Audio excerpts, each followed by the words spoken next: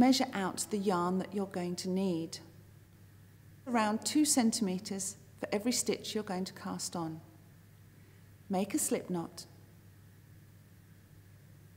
Put it on the needle and hold your needle in your right hand.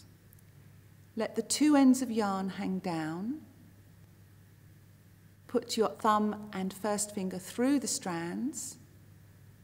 Pull your needle down to create tension. Do a figure of 8. Pick up the loop from your thumb, go over to the yarn on your index finger and pull that back through.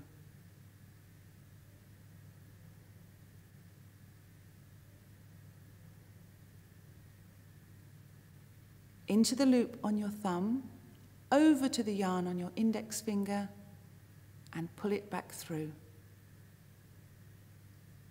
And again, into the loop on your thumb, over to the yarn on your index finger and pull it back through.